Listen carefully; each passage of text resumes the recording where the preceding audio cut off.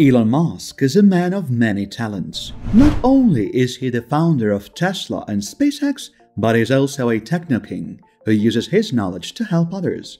In light of the Russia-Ukraine conflict, Musk has been using his social media platforms to raise awareness about the situation and to try to stop Putin and Russia. For example, on Twitter, he has been sharing articles about the conflict and urging his followers to donate to charities that are helping people in Ukraine and Europe. He has also been tweeting directly at Putin, asking him to stop the invasion. Elon Musk seems to be relaunching a contentious proposal that he believes is still the most viable way to lessen Europe's reliance on Russia for oil and gas supply. Countries should increase nuclear power generation, says the billionaire on Twitter. It is insane from a national security standpoint and bad for the environment to shut them down. As predicted, his tweet sparked hundreds of responses and reignited the ultra-sensitive atom discussion. Environmentalists worldwide seem to be opposed to nuclear energy. Nuclear energy is clean and efficient, and if widely adopted, it has the potential to completely replace fossil fuels. It isn't because the so-called environmentalists are anti-human, not pro-clean energy. Some are tragically anti-human, Musk responded to his Twitter followers. Nuclear power is one of the steps recommended by the International Energy Agency in its 10-point plan for the European Union to reduce dependency on Russian supply by more than one-third while supporting the European Green Deal initiative. The key actions recommended in the IEA's 10-point plan include not signing any new gas contracts with Russia, maximizing gas supplies from other sources, accelerating solar and wind deployment, making the most of existing low-emission energy sources, the likes of nuclear and renewables, and ramping up energy efficiency measures in homes and businesses, the organization claimed. The EU has set a carbon neutrality aim for member states to achieve by 2050. Environmentalists in Europe seem to be opposed to nuclear power, which they do not perceive as a green energy source. As Elon Musk mentioned, nuclear power allows for the generation of carbon-free electricity. Nuclear energy supporters argue that it emits relatively little CO2 and does not contribute to climate change. Still, detractors point out that the environmental effects of radioactive waste and the possibility of accidents are substantial. They further claim that nuclear power is risky because of its destruction potential that has the power to inflict significant damage. Many Ukrainian cities have also been damaged as a result of Russian bombardments. At the moment, all eyes are on the Zaporizhzhia nuclear power facility in Ukraine, near the town of Enerhodar. The Ukrainian station operator Energoatom maintains that the Russians have bombarded it multiple times. Moscow, for its part, attributes the blame for the bombs to Kiev. This protracted conflict, which has lasted for many months already, has tainted ties between Russia and NATO member nations, leading to significant economic sanctions against Moscow. In addition to NATO, the European Union has placed sanctions on Russia, which has responded in the same way.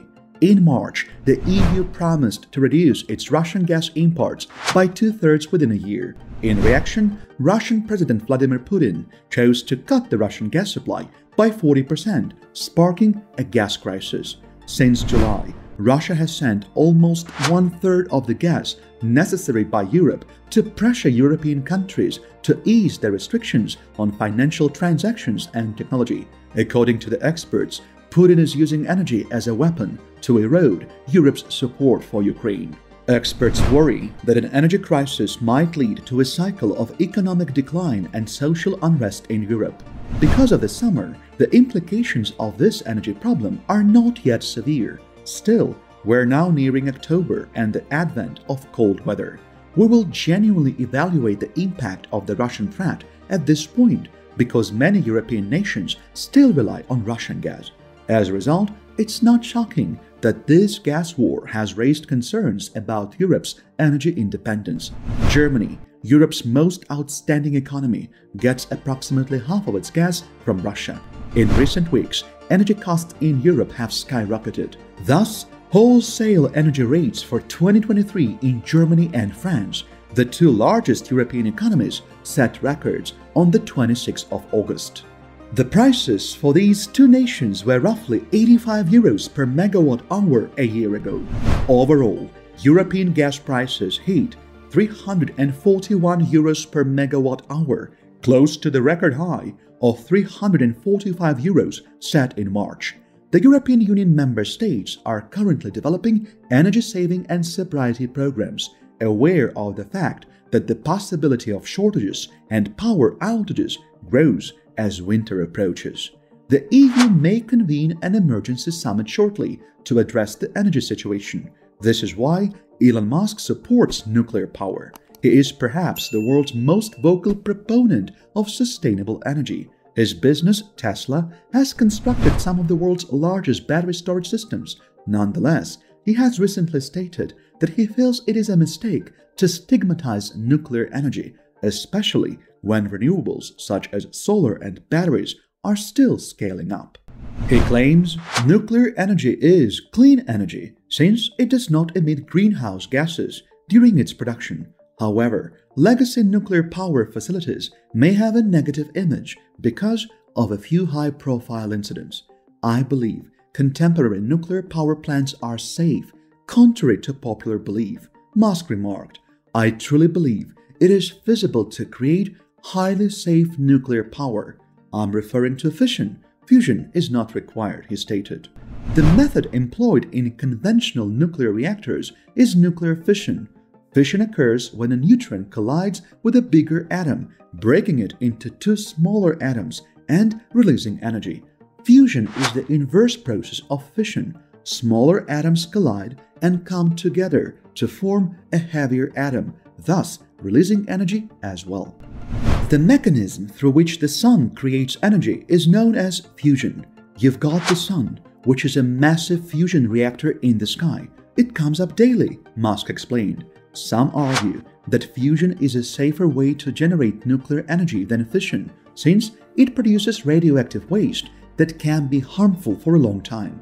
In contrast, fusion does not produce long-lived radioactive waste, among many other reasons. The issue is that with current technology, fusion consumes all of the energy it generates to continue the reaction, leaving no net energy to power other things. Several companies have been attempting to commercialize fusion energy, but have been proven unsuccessful. Musk did not expand on how nuclear power facilities may be safe.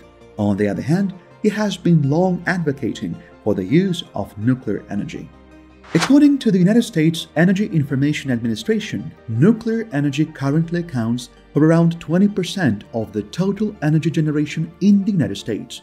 Traditional nuclear energy technology based on fission has changed and improved through time. For example, Bill Gates established TerraPower, an advanced nuclear startup that's building on legacy power plant technology. Nonetheless, there is substantial opposition to the usage of nuclear energy. Opponents of the nuclear power argue that despite technological advances, there are still hazards connected to nuclear power usage. The preferable approach is to focus on increasing renewable energy sources, such as wind and solar. Musk stated that nuclear power is a good energy alternative unless an area is vulnerable to natural calamities. We need to reduce the parts per million level of CO2 in the atmosphere. We'll have to take it out of the air and store it somewhere, and I believe preserving it in some tangible form will make sense. In a state where it doesn't eventually evaporate and return to the atmosphere after you keep it. It should say you have to remove the CO2 and store it, Musk remarked. He indicated that a lot of energy would be required to do this, and in terms of energy, he feels that for the time being, employing nuclear energy is an ideal approach to power carbon capture plants. I am truly pro-nuclear. Nuclear power has a poor reputation, in my opinion. In my opinion as well, nuclear power plants should not be shut down unless they are in an area prone to natural disasters. In such an instance, you cannot just say, we're just waiting for the actual but once-in-a-century situation. He cites an example saying, like the Fukushima disaster, well, there are a lot of tsunamis and other natural disasters. Therefore, it's probably not a good idea to have nuclear near natural catastrophes. However, in places such as France, Germany, and many areas of the United States, there is virtually little possibility of a natural disaster affecting nuclear power facilities. In that scenario, we should not shut them down. Elon Musk indicated over time that batteries and solar will most likely be the answers that will power the planet. However, for the time being, while the transition is underway, options such as nuclear power are not terrible options at all. It surely beats using dirtier energy sources like coal or fossil fuels. Where do you think this all will lead us to? Let us know your opinion on Elon Musk's new proposal. Thanks for watching and see you in the next videos.